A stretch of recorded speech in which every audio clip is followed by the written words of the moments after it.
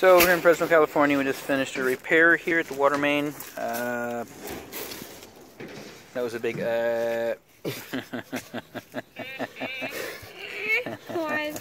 Alright, so anyways, what we got there, brand new meter adapter. Actually, no, meter adapter is existing, and then we've got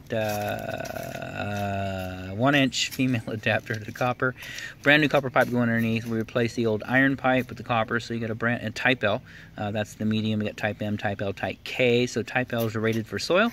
That goes underneath over to here. New point of connection. Female adapter again, and a Schedule 80 PVC nipple over to your 1.25 inch PVC piping, and then ties back into the existing. So we're going to go ahead and get this sanded back in. It's been on for a while. We've tested it. No leaks, no runs, no errors.